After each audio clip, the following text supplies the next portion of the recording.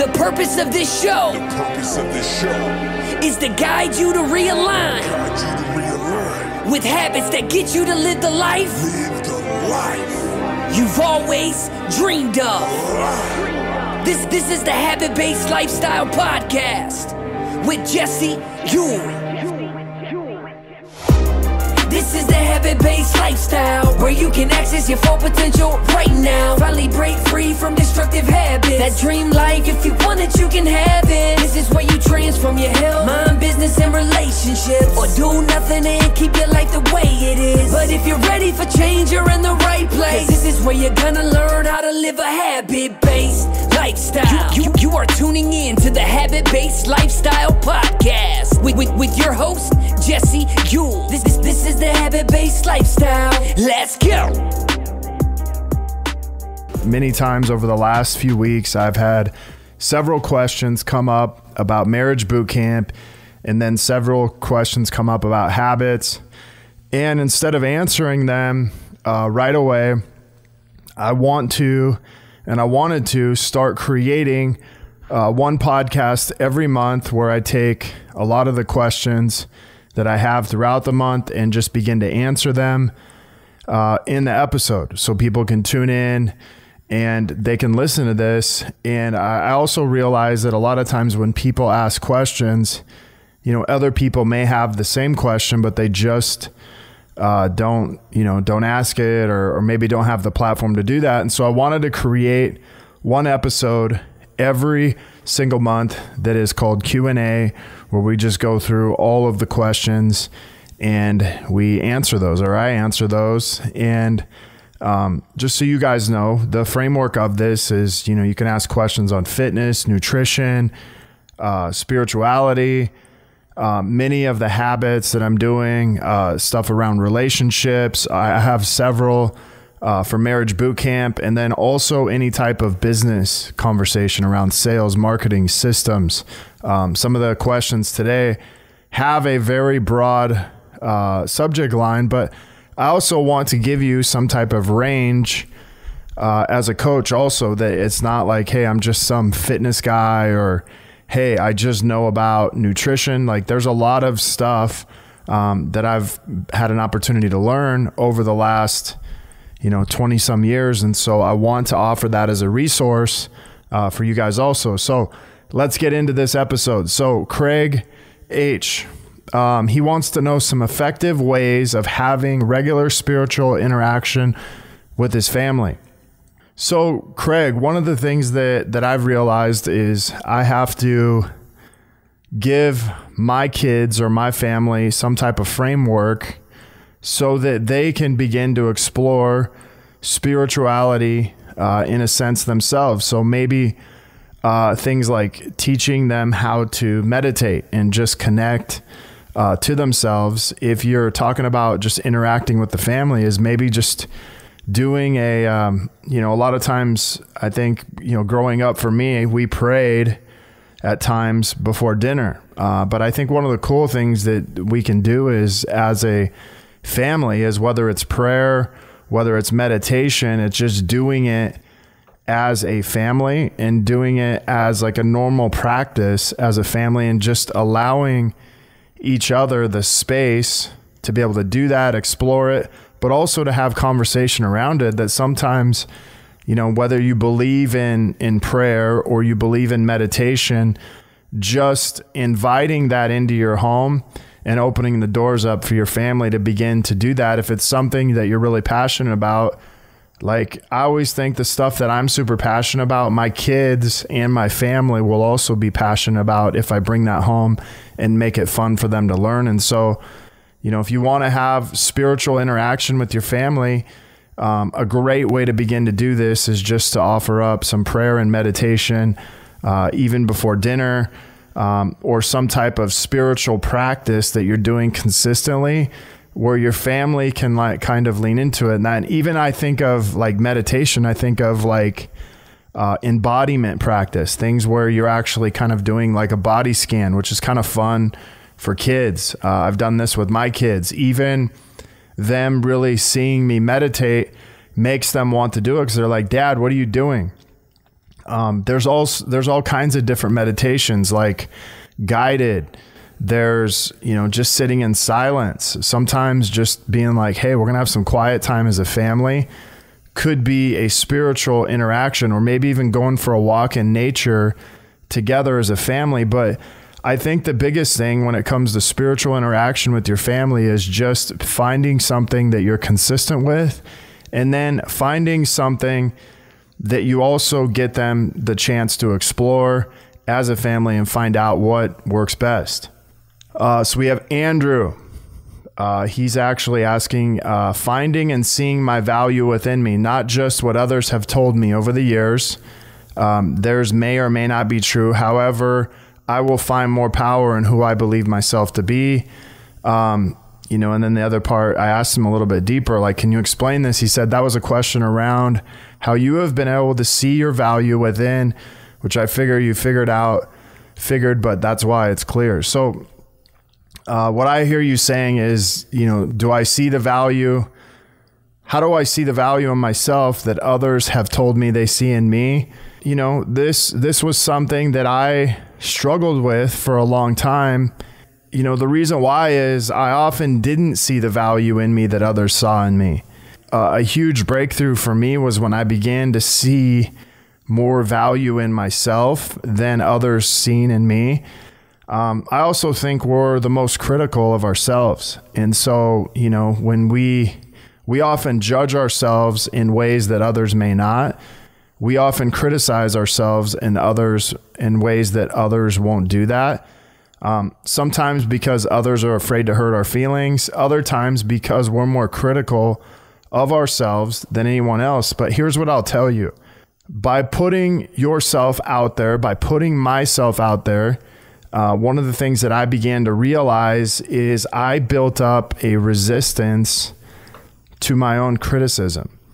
Oftentimes I would criticize, myself the most when I didn't actually put myself out there. And so when I started putting myself out there more and challenging myself out of my comfort zone, I started to see this power shift or this power change inside of me and who I believe myself to be.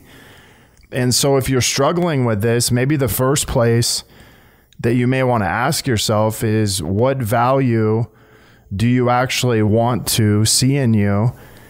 And, what's the quickest path to you seeing that? And sometimes I think, maybe you don't see the value in you, but what would it take for you to actually begin to see the value in you the same way that others do? And so sometimes just reframing that question gets you to start looking at yourself differently. What would you have to do differently? How would you have to show up daily differently than what you're currently doing for you to begin to see the value in yourself? That is a way that we can begin to open up that conversation with ourselves, because you're right.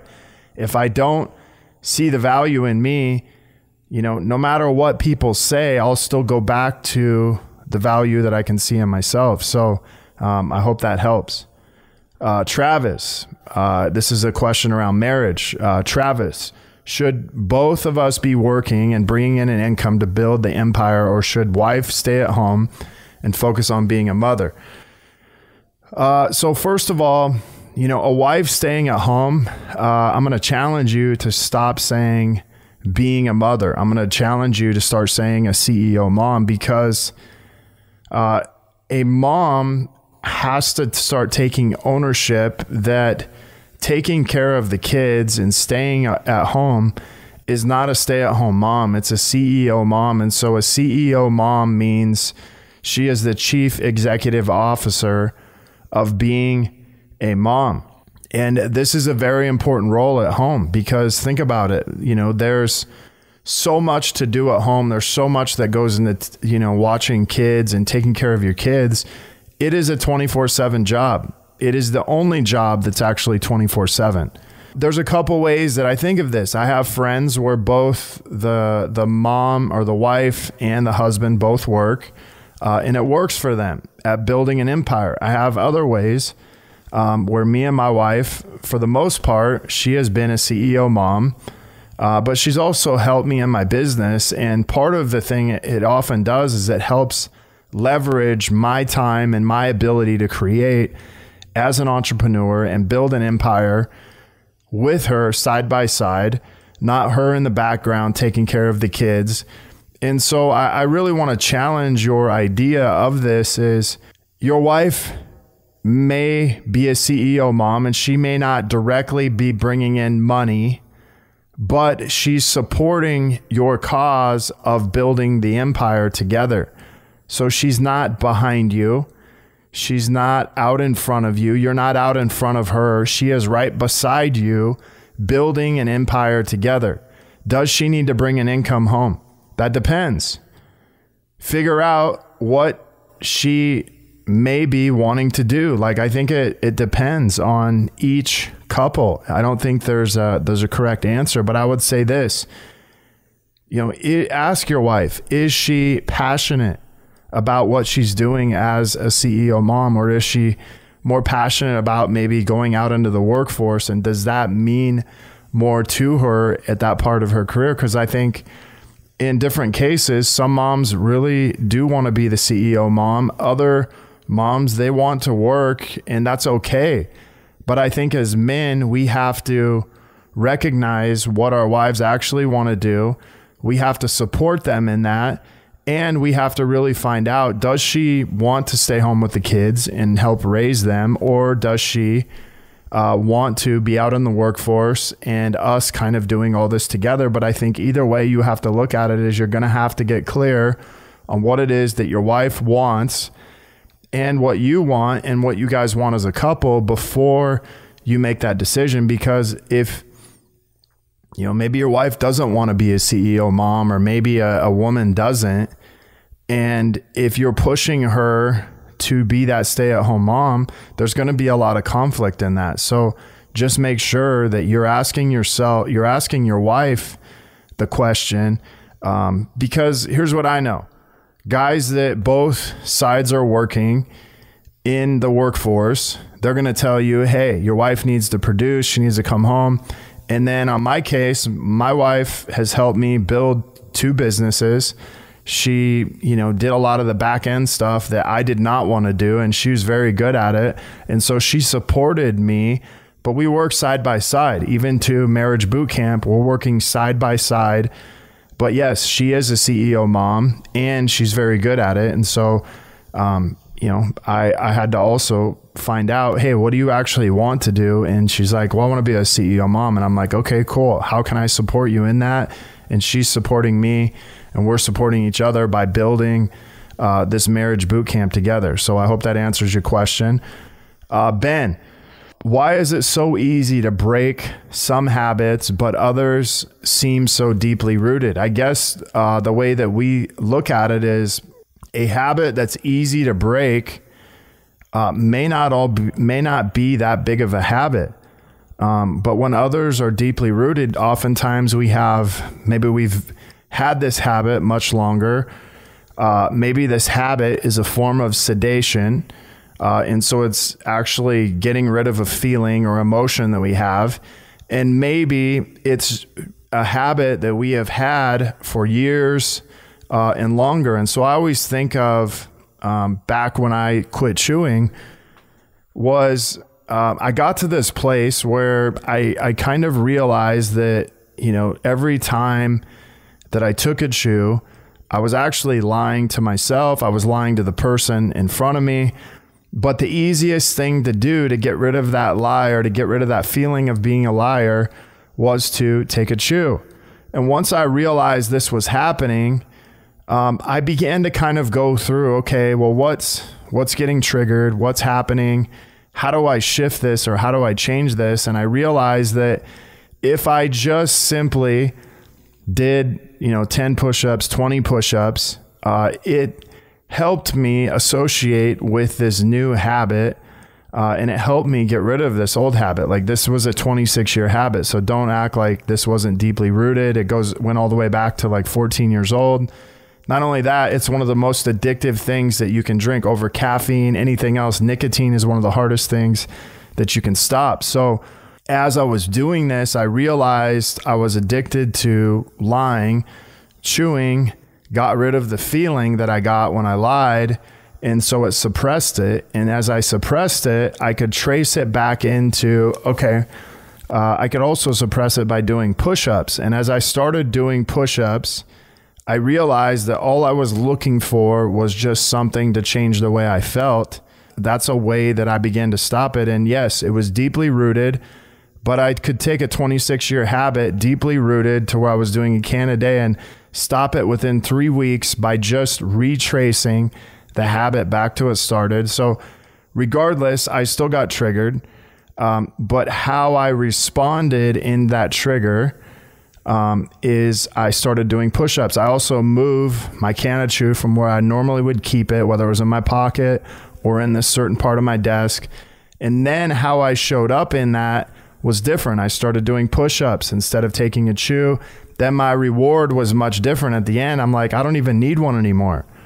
Habits are hard to break when they're deeper rooted, but we also have to dig them up at the root instead of digging them up at the surface. It's no different than a plant.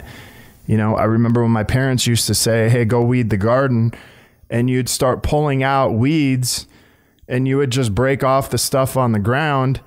Like 2 days later, they would grow back and it didn't even look like you weeded. So you really, in order to weed out these habits, you have to dig them up at the root. Otherwise, they'll just keep coming back more and more. And I think that's where most people get mixed up, is find the root of the problem and then begin to dig it out, and it goes away much more. But if we keep playing around with everything above the surface, then we just keep reintroducing that habit back into ourselves, and it's very hard for us to do that. So another question from Ed. He says, can you explain what Marriage Bootcamp is? And let me just give you kind of a short answer. Marriage Bootcamps puts couples, it's a 2-day immersion. It puts couples through a series of exercises and experiences in a specific order, in adding specific types of stress to determine what is causing the problems in your marriage. So we go through a series of exercises. We go through a series of experiential learnings, and we find out where the problems come up in your marriage. Like, think about this. Anytime you add some stress, you add a different environment, you change some things up, it causes a trigger in your marriage and triggers a behavior, a pattern that we see come up. And it's a place that you go to be safe and survive in that place. And so we bring that out, we get the emotions up, and then we choose something different in that place, and we kind of reprogram your mind, your brain, your energy, your feelings to just walk through that. And so a lot of what this is, it's a very intimate setting with 5 couples, and you're going through these experiences and exercises together. So different things come up, but the biggest thing is you get to see the problem at the problem level instead of seeing it at the surface level.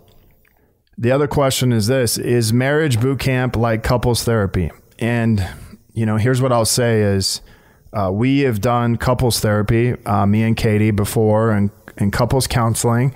But here's what I'll say. Marriage Bootcamp is unlike traditional couples therapy. You won't be sitting through lectures. You won't be sitting through boring talks. You won't be sitting at all. You will be actively participating with your spouse. I believe the best way to learn is to be in an experience, and be in this experience, in this environment where you are interacting with your spouse. You're creating the atmosphere. We have the framework of what's actually happening, but inside of that, you're operating and you're experiencing at the same time. And so you don't get bored. You don't feel like you're being lectured. You don't feel like you're being told what to do. All the problems come up. Everything kind of comes up on its own. And then you get to choose how you work through that. So it is not a traditional, therapy. It is not traditional where you sit down in front of a room and everybody stares at you. Somebody else said, what results can I expect to get out of 2 days? And Marriage Bootcamp really breaks the cycle that has kept your marriage at a standstill or maybe in the same place for years. Marriage Bootcamp will also teach you how to connect on a physical level, a mental level, intimate level, and spiritual level. And some of these levels are really the first group we had. These are levels of intimacy that couples had never really felt outside of maybe their wedding day. And most of them said, man, I feel way more connected spiritually, intimately, and just on a deeper level than I ever felt even when we got married. It's also fun. It's very hands-on. It's very fast-paced. It's very interactive.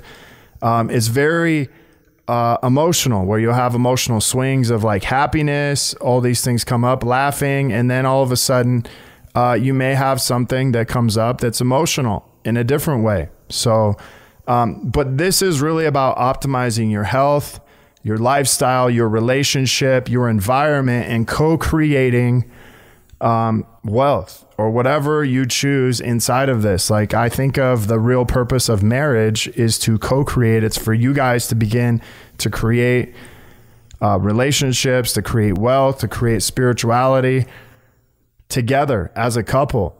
And it is a customized group experience. Like I said, it's only 5 couples. So when you're going through this, it's very intimate. We have a 14-day lead up that people begin to experience breakthrough immediately. So it's not just the 2 days. There's also a 14-day lead up that is just as powerful with the couple. So I hope that answers your question. So before we sign off, just want to tell you guys thank you. Once a month, I will be doing this Q&A. If you have any questions, please feel free to reach out to me, email them, private message me. If you don't want your name on them, great. But I look forward to being able to connect with you and answer these questions and for you to listen to the episode. If you guys are looking to connect further with a group of like-minded people, join myself, so many others in the Habit-Based Lifestyle Secrets group on Facebook, where I'll be dropping daily habits to help you live to your full potential. If you want to be one of our next case studies and begin living this habit-based lifestyle, maybe you have questions, comments, requests, feel free to contact me, Jesse at habitbasedlifestyle.com. Until next episode, have an awesome day. The purpose of this show is to guide you to realign with habits that get you to live the life you've always dreamed of. This is the Habit-Based Lifestyle Podcast with Jesse